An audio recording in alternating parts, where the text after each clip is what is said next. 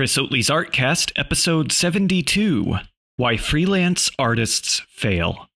With special guest Sean Hodge, editor for freelanceswitch.com and tutsplus.com. Part 2.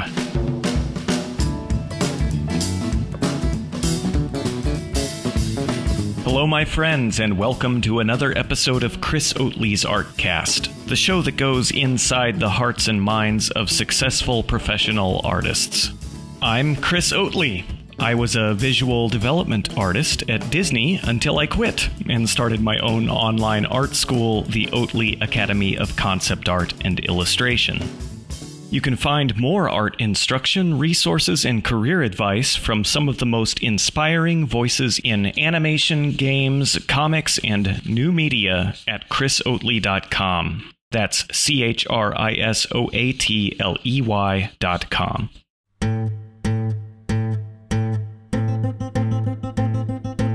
Even the most successful freelance artists will tell you that bad clients and boring gigs are common roadblocks to a fulfilling creative career. The popular blog known as Clients from Hell posts a new, true, and hilarious freelance horror story almost every day. Even the legendary Drew Struzan struggled with the client side of his now famous career. In the recent documentary about his life, he told a story that was actually painful for me to hear. But bad clients are so common, and the stories so egregious, that it's easy for artists to remain blind to a hard truth. That we, the illustrators, are often part of the problem.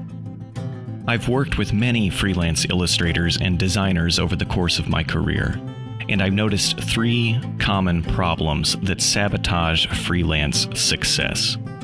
In this second half of our 2-part interview, freelancing expert Sean Hodge shares insight into how you can avoid these common problems and attract better clients with better business practices. So let's talk about why freelance artists fail. And the first question that I have for you, Sean, is not really a question. It's more of an idea, and I just want to get your thoughts on it. But I hear from frustrated freelance illustrators all the time, and they're frustrated often because they can't get the gigs that they want, the clients that they want. And occasionally I have time to click their link and go see their portfolio. And all too often, what I find is a portfolio full of, to put it bluntly, the microwaved leftovers of an illustrator or a style that is currently in vogue. Do you find this to be true? And if so, what are your thoughts? Yeah. Well, first of all, I think that's just a hilarious metaphor. I think I think it's particularly true for illustrators, more so than other professions. And I'll give some reasons why.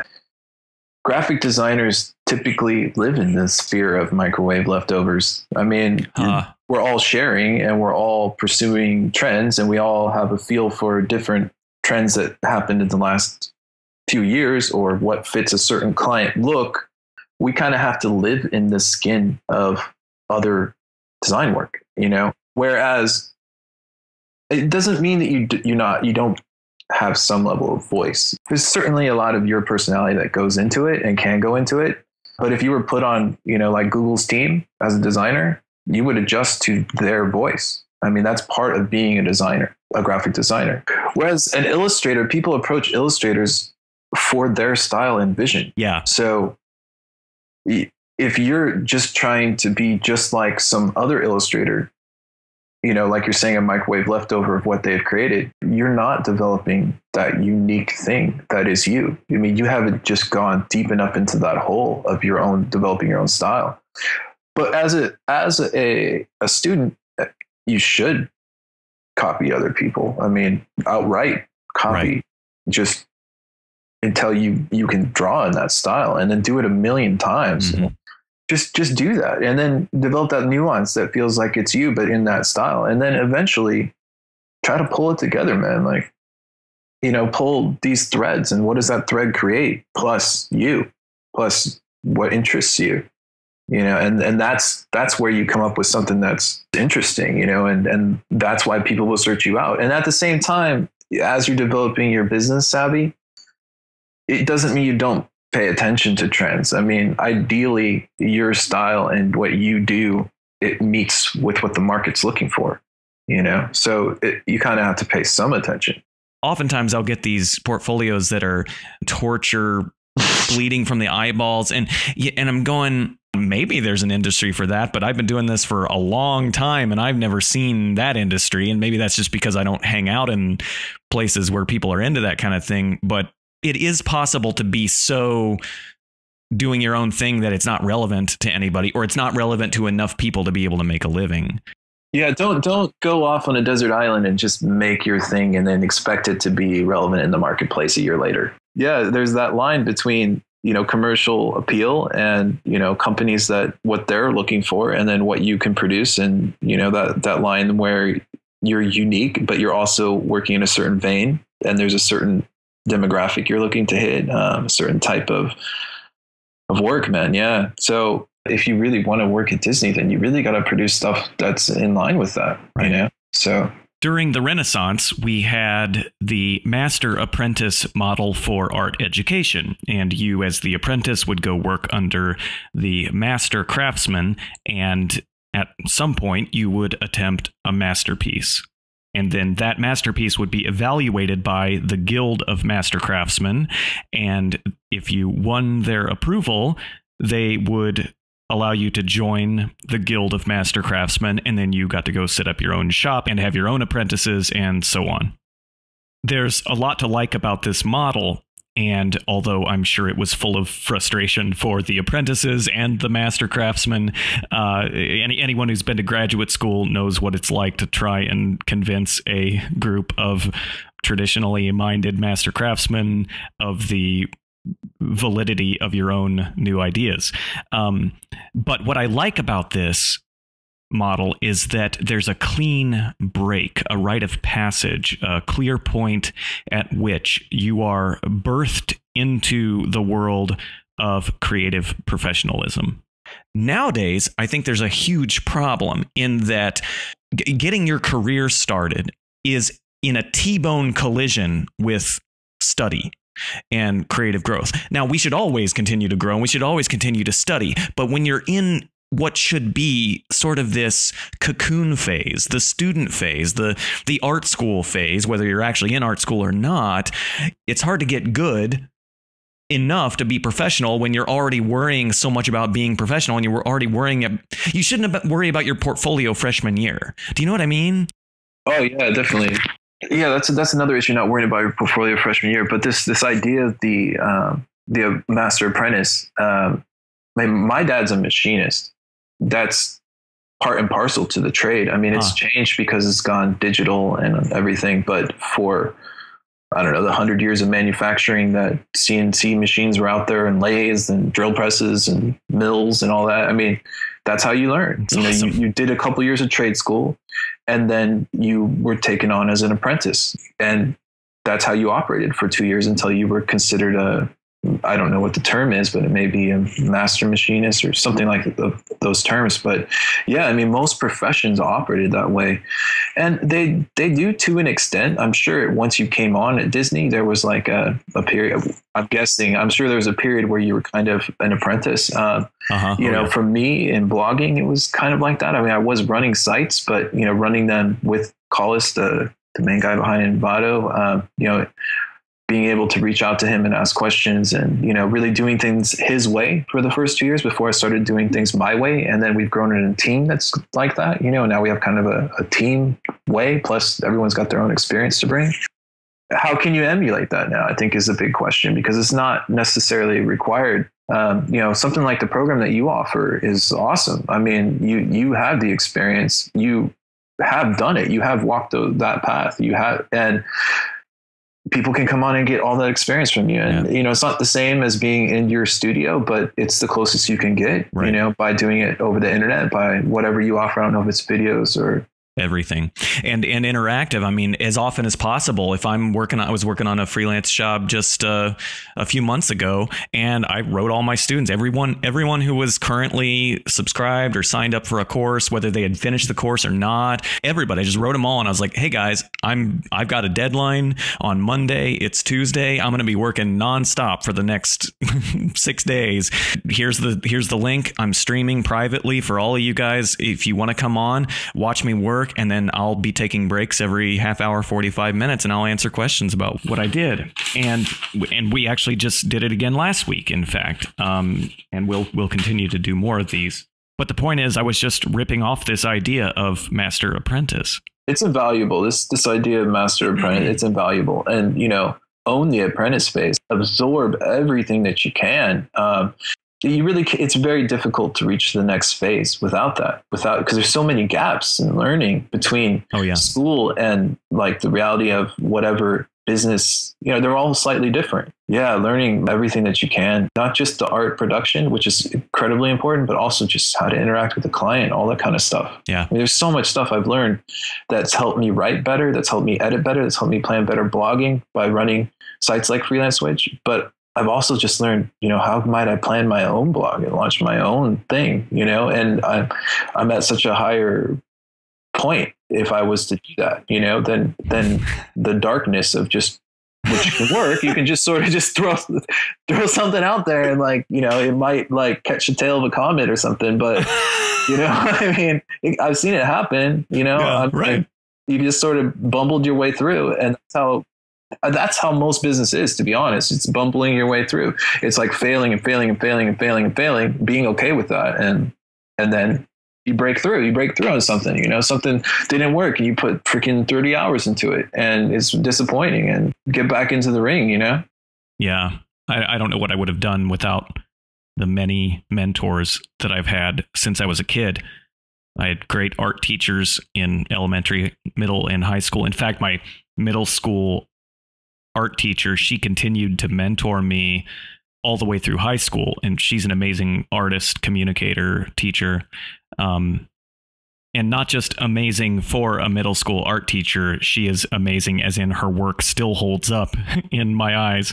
Yeah, she's amazing. Anyway, and then I went through a formal art school, the Columbus College of Art and Design in Columbus, Ohio, and had many mentors there. C.F. Payne, the famous illustrator, he has been very influential in my life, my career.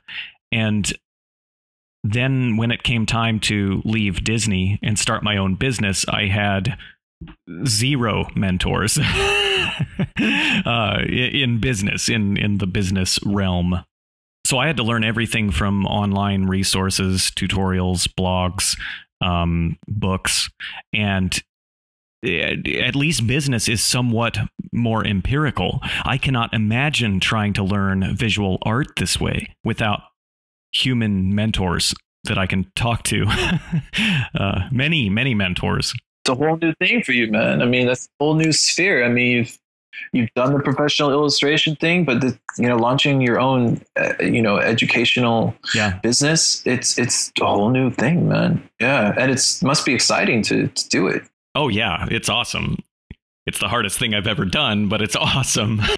I'm starting to get this sneaking suspicion that I will never willfully make my career easier on myself.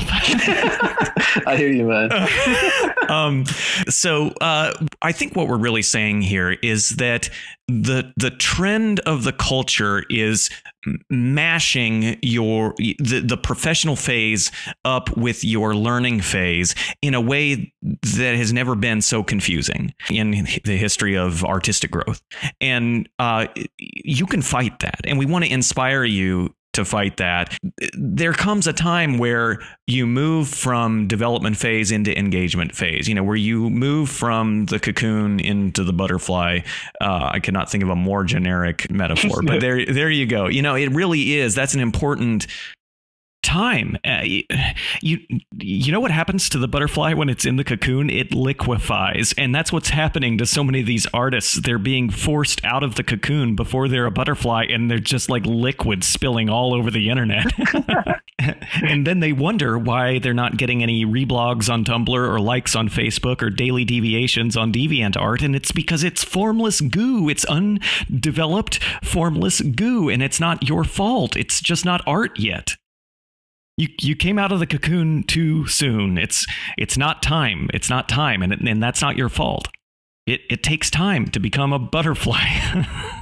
I feel like nobody lets you stay in the cocoon as long as you need to anymore. And I want to encourage you to do that, because the investments that you make in that time are going to pay off exponentially forever. Now, it might seem frustrating because it's like, oh, I want to be working for the big client or whatever. Oh, man. But if you focus now on being good, all of these horror stories you hear about bad clients and about being super sick of your work and bored with your own work, it might not all go away, but you can severely curtail that.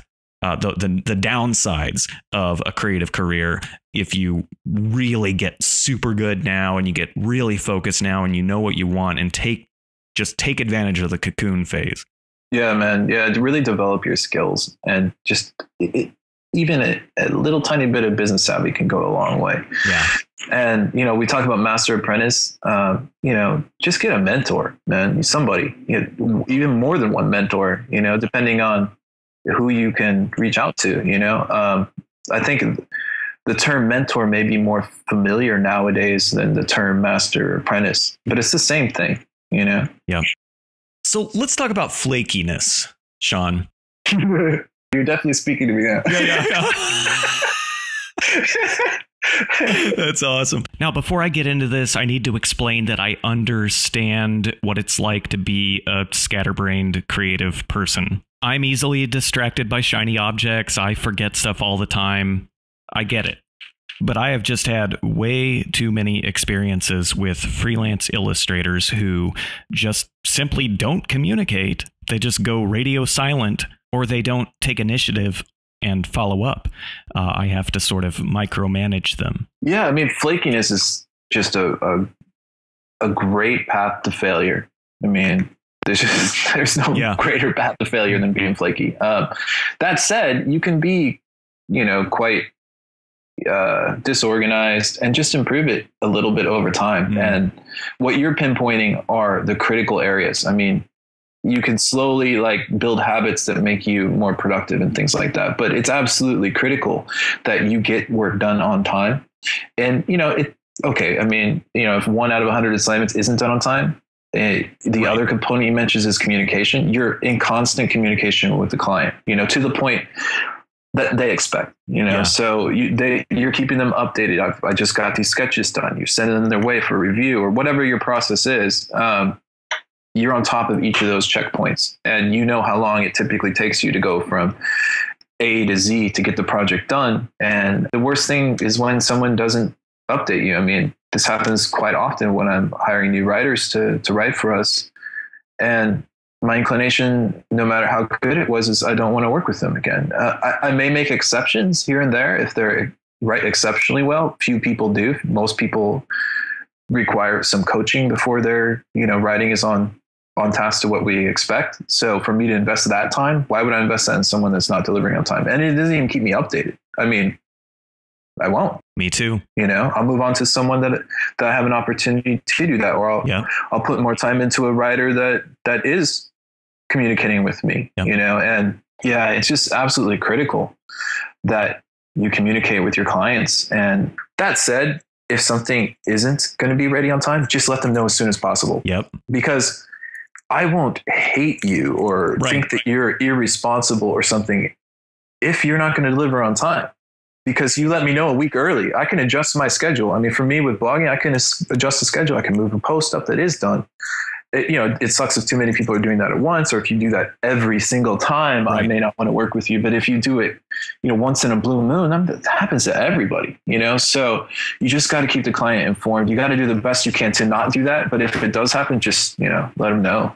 There's a general guideline by which I have tried to conduct business, and that is to always leave the ball in the client's court. In other words, there's never a time at which the client is waiting on me for something. So if they give me some necessary information, I write back and say, sounds great. I will continue to work on blank until I hear back from you or until I hear otherwise. They always know what I'm doing. They always know what the next milestone is that I'm working toward.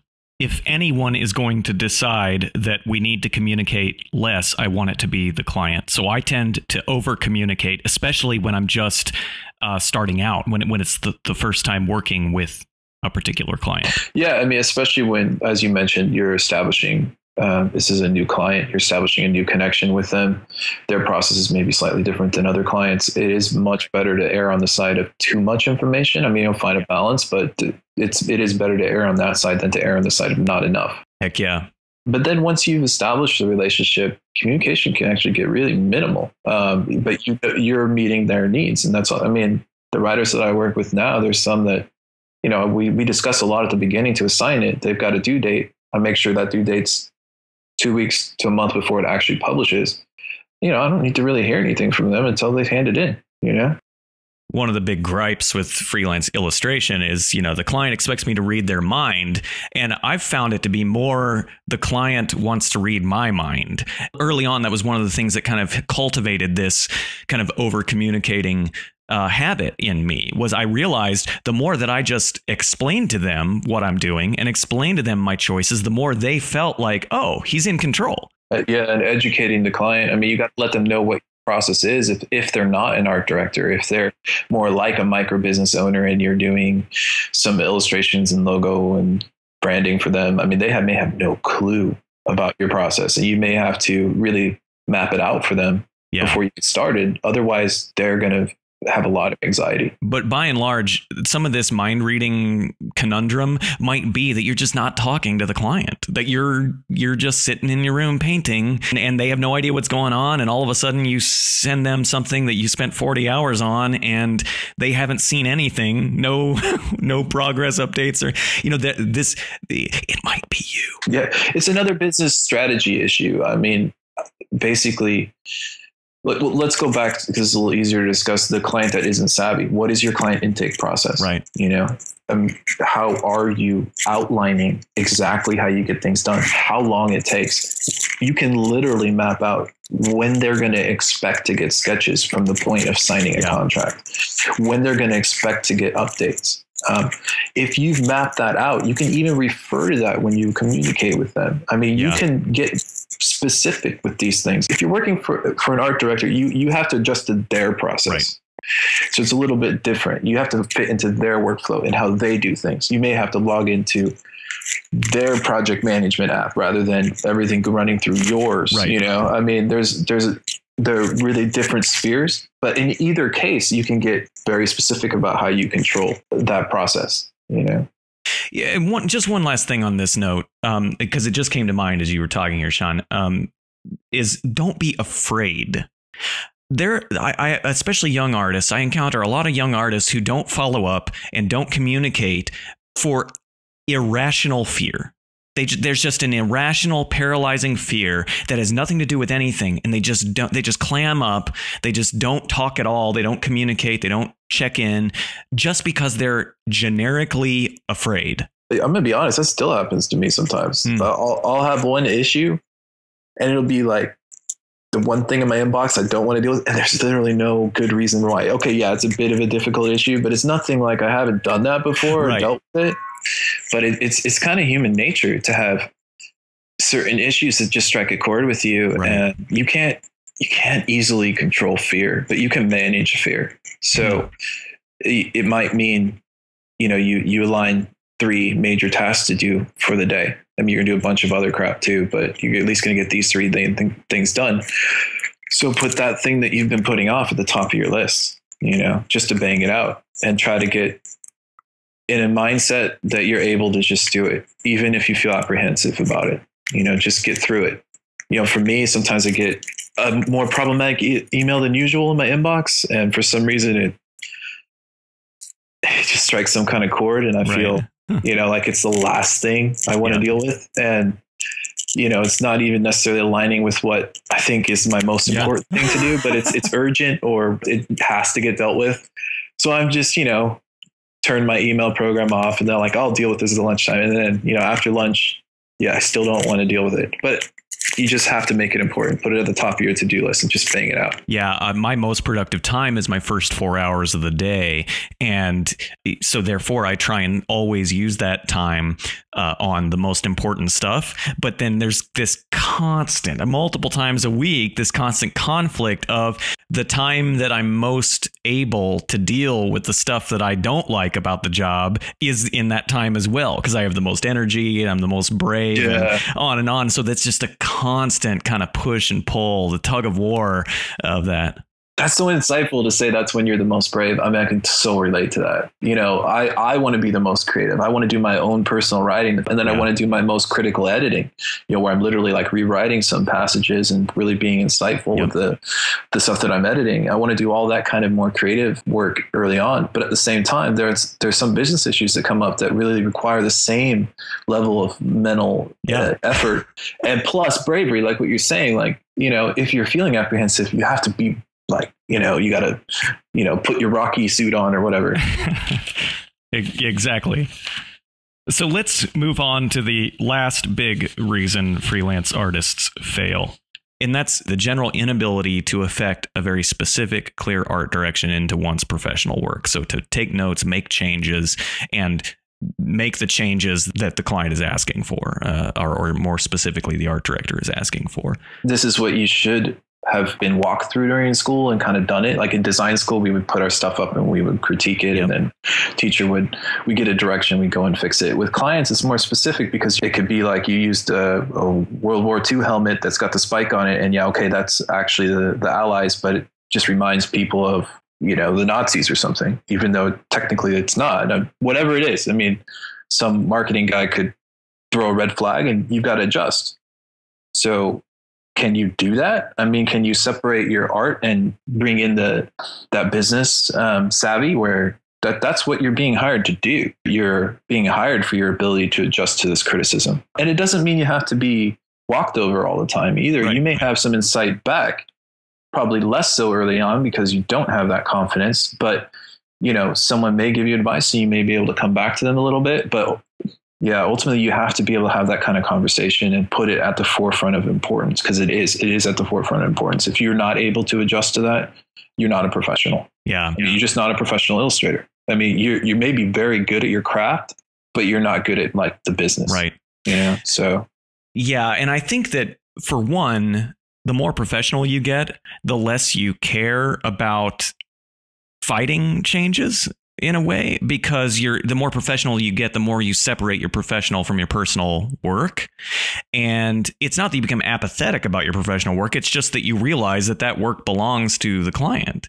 And I think this gets you called back a lot, is when you're sort of, in a way, you're kind of the advocate for the client. Now, again, this doesn't work when there's no trust. This doesn't work when it's a bad client. Go to chrisotley.com/bad-clients for more on that. But trusting that it's a good client, or it's a pretty good client, you're providing for them a service. And I think there's a difference too in changes like you gave there, Sean, which is a very specific, we just need to change the helmet. That's more of a pragmatic note. But there's also the very difficult and more kind of foggy area of art direction. Art is very subjective. Yeah. So, who's really right there? I mean, does it really matter? I mean, are they requiring you to completely restart the design and then or the illustration? You should be charging them for that. But if just asking you to change a few colors or something like that, you really can't be married to your work and not be flexible with that kind of thing. They may have real reasons for that, and they may articulate them to you. When they're not, then they are a difficult client. But if they're explaining a reason, I mean, it's a little easier to adjust to that.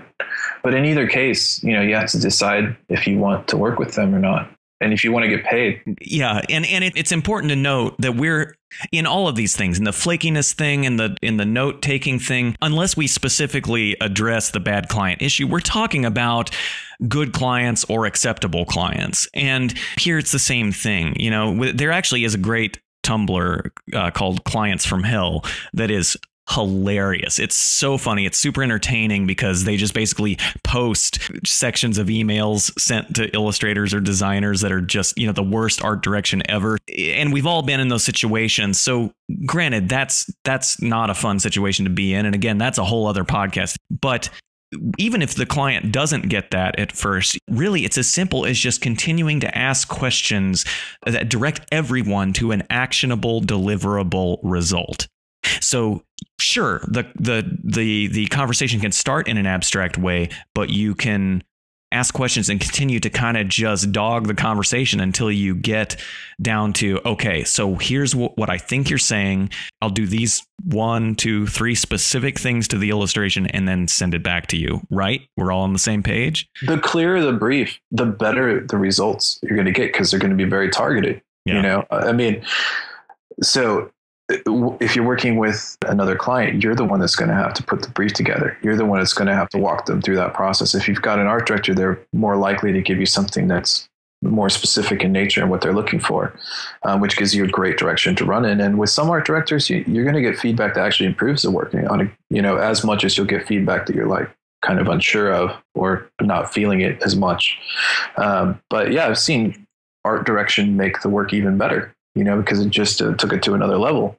It's basically just setting certain requirements. And if the work isn't quite meeting those and they articulate why, then the artist is just taking it that much further. So yeah, you need a really good brief and you need to put it together and work from that. You briefly mentioned art school critiques, and that is a great way to practice and to learn how to take art direction notes. And that's one of the main problems with these random forums where half the people are being buttheads and just ripping it apart. That's not professionalism. It's not professional practice. What you need is a circle of trust, and ideally a circle of trusted fellow students who clearly understand where you want to go, what your goals are, what your aspirations are, and they are going to give you specific critique that will help you get there. Critique and encouragement. And whether you go to Oatley Academy, our school, or you go somewhere else to one of the other strong online schools out there, or even one of the big expensive physical schools, or you set up your own circle of trust in person or online, I cannot emphasize strongly enough the importance of professional practice within a trusted circle of professionally minded artists. The buttheads in the forums are not helping you. And I don't know a single successful professional artist who will say that, oh yeah, that made all the difference, just having my work ripped apart by some stranger who's probably 12 years old. Yeah, it's a conversation. I mean, it has to be between two people that are aligned for the same goals. I've been in classes that have been excellent. Like everyone put their illustration up, and like you're saying, they understand kind of what you're going for in your style, and they're encouraging with their criticism, and it's actually moving you in a better direction. You can go back to the little drawing board, redraw it with a whole like better focus. And I've been in design classes where everyone's just kind of like hammering on each other without any real support, more like they're competing, where it's not nurturing, it's not like growing, it's not focused on, improving, and it's just kind of hacking at each other. And that I could definitely see happening in a lot of forums. You really need early on a mentor like this, or something, that kind of relationship where someone will give you very poignant advice, helpful advice that's not like just hacking and being like, you don't know how to use a paintbrush or whatever. Right. I think what we're saying is the bad situations are inevitable, but the problem is with the internet and everything and the kind of our new culture that we're living in artistically, the bad situations are often the only thing that you're finding yourself in. And that's terrible. That's no way to learn, and it's no way to be prepared. And in fact, you have to take control of the situation. You have to get the small group, again, the circle of trust, or you have to find, just like Sean's saying, find the mentor, and, ideally a mentor that's kind of taking you through an educational, a really effective educational educational program. You know, those are the places where you're going to learn to see.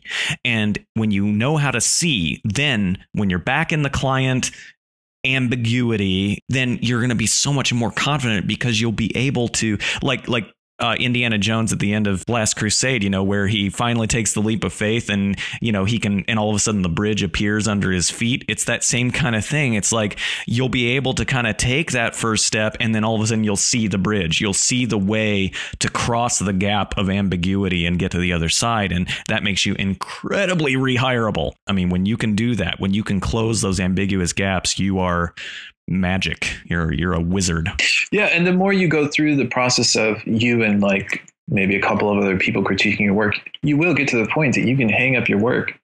Maybe not immediately after you've drawn it, but you know, go grab a coffee and come back, look at it with some level of fresh eyes, and you can critique it as though someone else was doing it. You know, you can get objective with your own work and find, you know, what are the flaws? What do I need to do to improve this? What do I need to practice? Very true. Sean, would you please share with the listeners where they can find you online? Yeah, I mean, I'm on Twitter, Sean Hodge on Twitter. I'm developing my own space to kind of help people with the micro business stuff more on a personal level. Nice. I've got this space called creatro.com, creatro.com. And, you know, it's really people with this kind of creative background and mentality just wanted to make moves online. Well, I will link to both Sean's Twitter account and creatro.com as well in the show notes accompanying this podcast episode. Sean, thank you so much for coming on the show. This has been incredibly inspiring. Thanks for having me, man. Great to meet you. Likewise. Yeah, good luck to everybody. Be sure to visit chrisoatley.com/freelance-artists. Scroll down to the Learn More section where you'll find links to our other freelancing resources, including part 1 of this interview with Sean Hodge.